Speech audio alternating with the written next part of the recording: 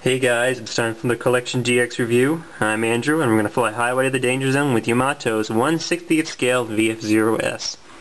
Now, in the story, the VF-0S is the predecessor to the VF-1, and rather than running on magical science fiction engines, it uses regular jet engines. And what does that mean to you? Well, the VF-0 just has a couple of differences in the way it's stylized. It's got these large fuel tanks running on the back, and on the bottom, one thing I like is it has these nice big turbochargers, sort of like old World War II planes. And as you can see, it rests on 3 die-cast landing gear. And much like every single Yamato Macross toy, these things are just a pain in the neck to get them to go back in and to get them to come out in the first place. It features the standard bells and whistles for Yamato Macross toys, including underwing stores. The wings move back and forth. This one actually features a opening air brake on the top. The cockpit opens up with a tiny rubbery Roy Fokker on the inside. Also, the seat can be pushed back about 20 degrees. On my toy, this is really tight, so unfortunately I can't show you on camera without really wrestling it. And gotta get the Roy to make sure he stays in there right. And it also has an arrestor hook, just like real-life Navy fighters. And as you can see, it's about a little over a foot long from end to end in fighter mode. And as you can see, it's pretty well put together. You know, nothing's really flopping around on it. One of the things I just want to go over is, right now on mine, I attached the dorsal fuel tanks that are used to attach the QF-2200 Ghost. Normally it has a set that don't have any slots in them for the Ghost. Although, well, the way these things are attached is you just put these 2 pegs right into the body themselves.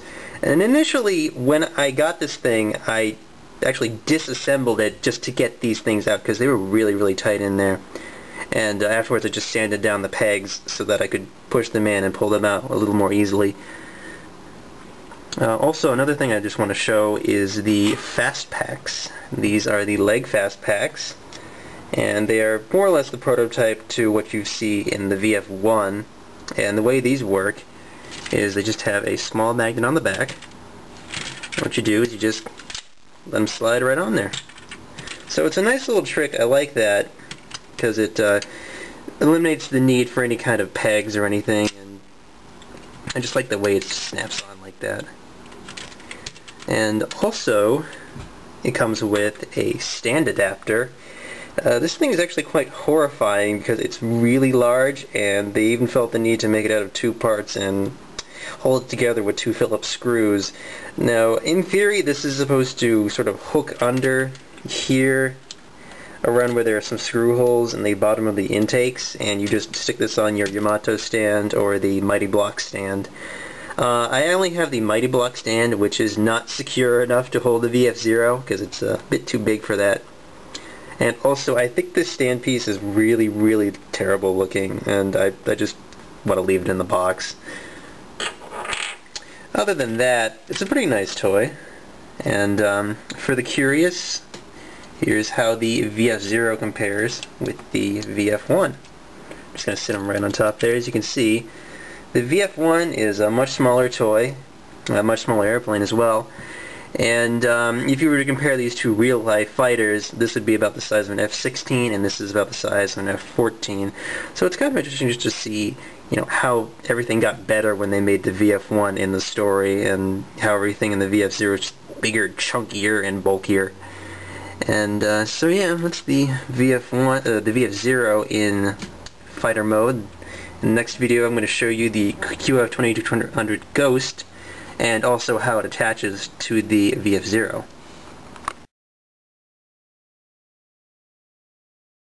So here is the QF-2200 Ghost fighter. In the story, the Ghost is an unmanned fighter which is designed to assist the VF-0 in combat.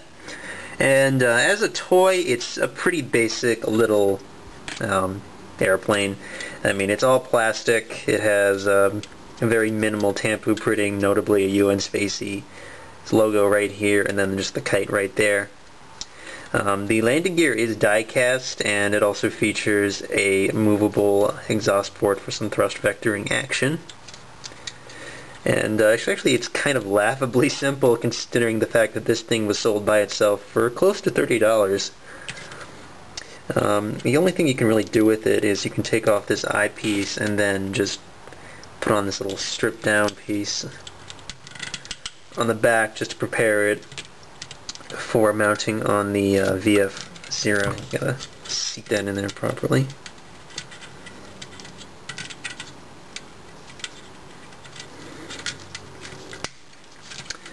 Alright, so we do have the Ghost Fighter, and we want to get this thing to go on top of the VF-0. So we're just going to set that aside. We're going to grab the VF-0, and we just have to prep the Ghost Fighter. So what we're going to do is put the landing gear in. Now these main wheels are an absolute pain in the neck to get them back out once you put them in, just because of the way they move down and then just sort of collapse right in there. And so if you're trying to get them out again, you just kind of have to like wiggle them very, very carefully like that to pull them out again. But also it helps if you haven't just clipped your fingernails like I have. But the main wheel is pretty easy to put in and out. And then we just move these little canards up, and then we just have a pair of mounting brackets, and we insert them into these holes right here. Just like that. And you have the mounting brackets canted outwards. And now what we do is we just put the edges of the canards underneath the special dorsal fuel tanks. Also while lining up this slot here with the end of the tail fins on the VF-0. And then we just top it off by putting another pair of micro missile launchers into the top of the fuel tanks.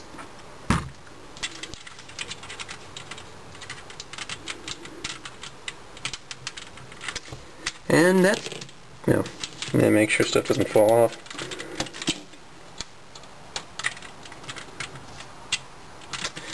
Man, everything's falling off today.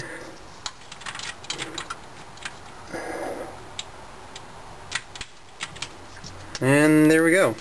VF-0 with the QO2200 Ghost mounted in fighter mode. And this is really, I think, the highlight of this set, is just putting these two things together for the fighter mode. I think it looks really impressive once you get it all together, especially just going to rotate it around a bit. See, very nice. Everything sits pretty well. The QO2200 isn't going to fall off. I mean, it's not terribly secure in the back particularly, but as you see, if I like roll the thing upside down, it's not really going to fall. It might come a little unseated from the back here.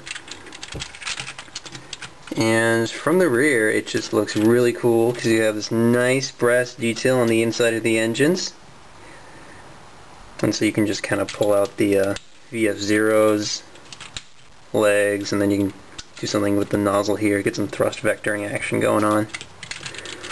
Yeah, so this is, I think, one of the big reasons why you buy the deluxe set. It's just to get something that looks so awesome like this. Alright, so for the next part of this video, we're going to go into gearwalk mode.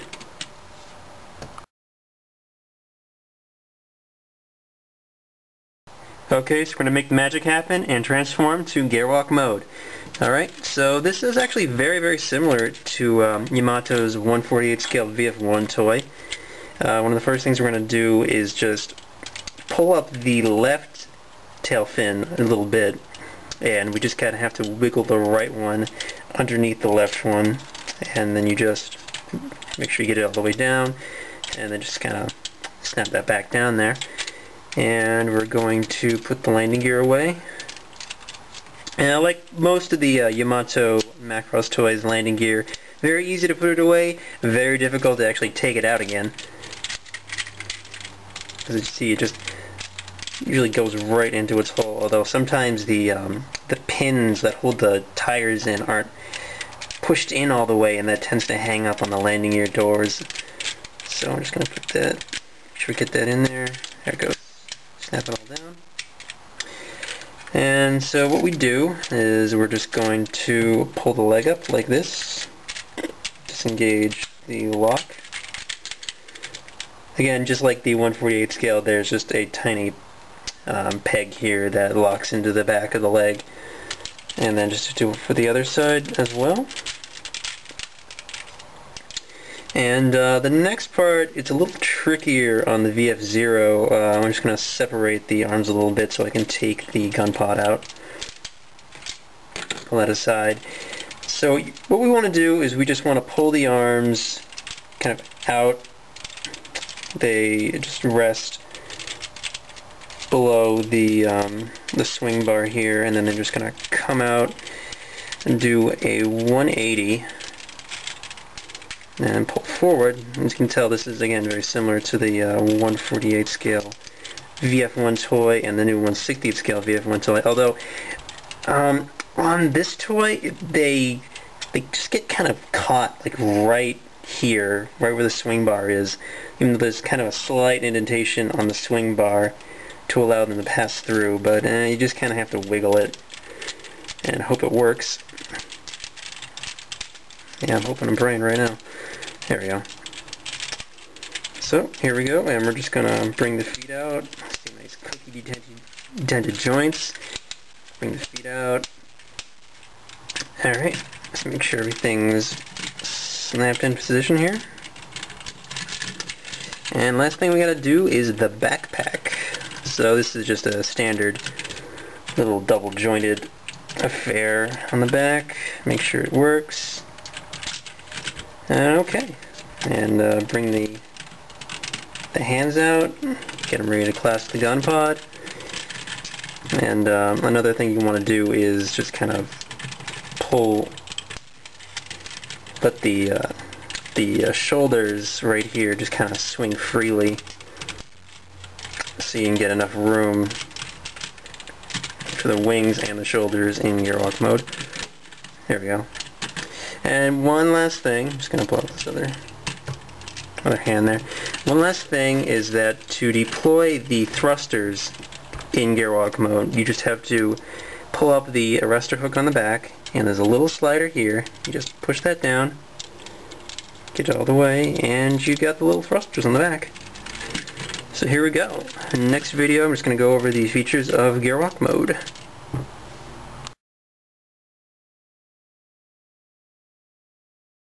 So here we have the VF-0 in gearwalk mode, and as you can see, it's pretty standard looking as far as Macross toys go. It is nice and stable. See, it's not really going to fall over as long as you just position it the right way. Much like the 1/48 scale and the new 1/60 scale VF1s, it features a swivel joint right in the thigh and nice detented feet so that it's not, as you can see, it's not really going to topple forward or backwards. Standard posability in the arms. The hands are, again, like those darn hands from the 1/48 scale VF1, which are tiny, kind of crappy looking, although they do hold the gun pod pretty well, even though there's not any kind of peg here to keep it secure to the hand. And I just think that just is the factor of the gun pod design itself. It's made to fit this hand very well. One of the things you just want to be aware of is that you kind of have to move these shoulder pads out of the way and position the wings so you can get a good range of motion out of the arms. And there's not really much else to say about this mode. Again, you can move the head turn around. It looks pretty nice like that. And it does come with a small stand piece for Yamato's Macross stand and their new Mighty Block stand. And what you do with this is you just with this flat part facing towards the nose, you just hook this right underneath where the swing bar snaps in right here, and you just hook that in there and just gotta snap it in and it'll hold the robot. Unfortunately, I don't actually have a Macross stand. I have a Mighty Block stand, and despite what they show you on their website, this stand here, the Mighty Block stand, is not big enough to really do anything with the VF-0 in gearwalk mode. In fact, it's about as tall as this thing is, so you're not getting a whole lot of ground clearance if you use the Mighty Block stand. Yeah, this is Gearwalk mode, and next I'm going to show you how to transform it into Vastroid mode.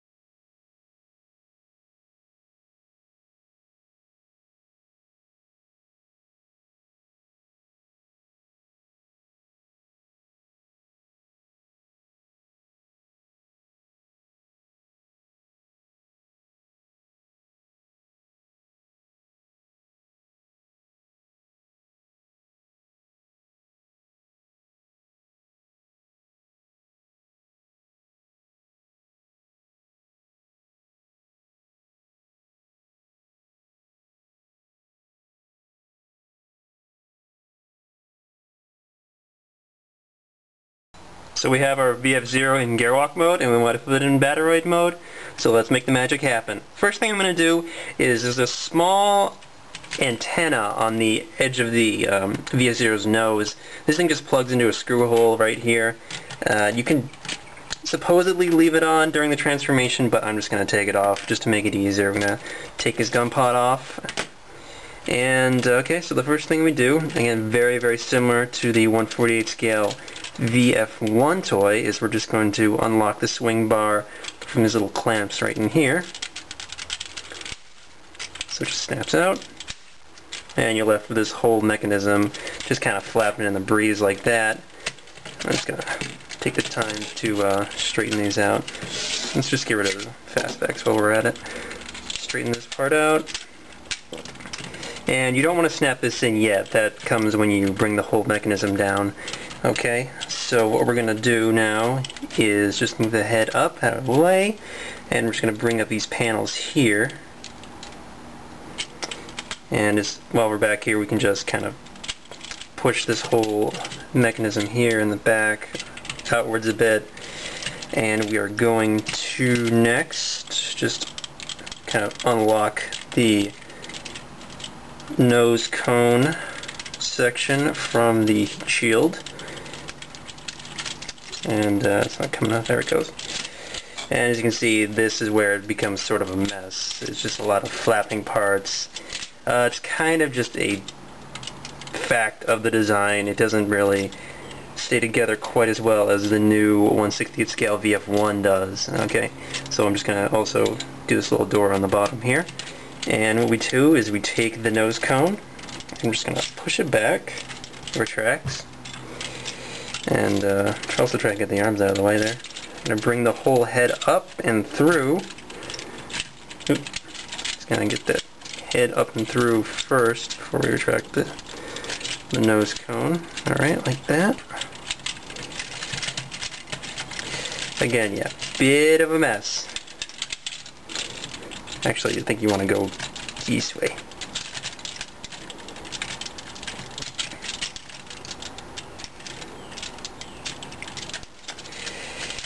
Alright, there we go.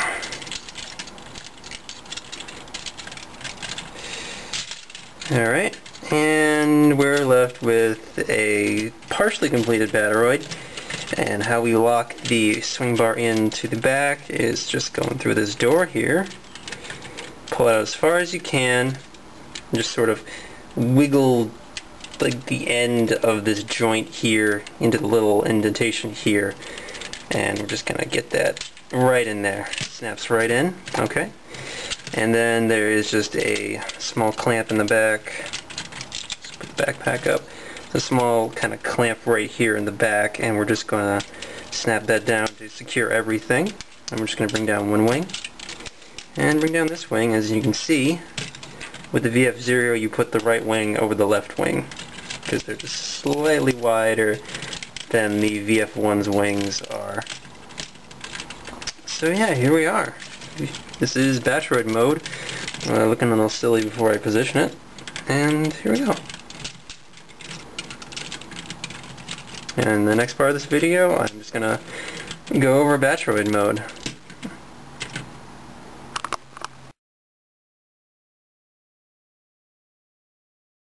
So here we have the VF-0 in Batroid mode. As you can see, it's very similar to the VF-1.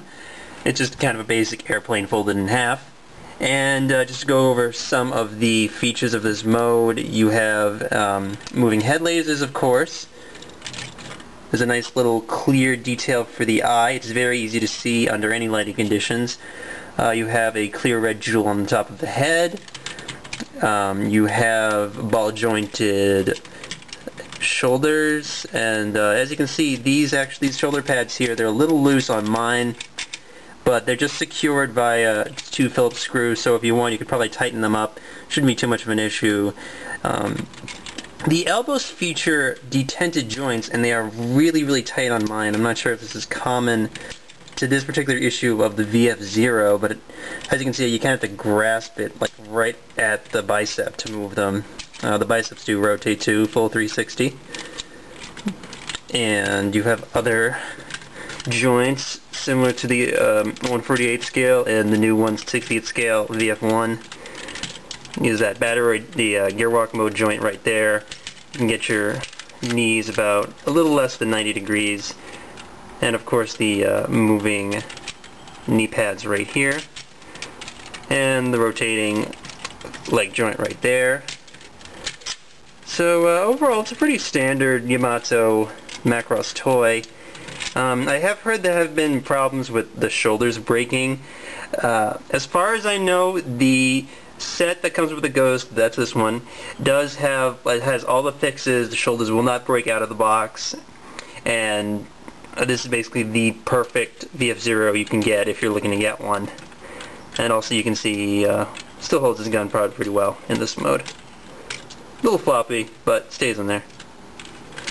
Alright, so for the next part we're going to dress this guy up completely with the Ghost Fighter, and I'll see you in a bit.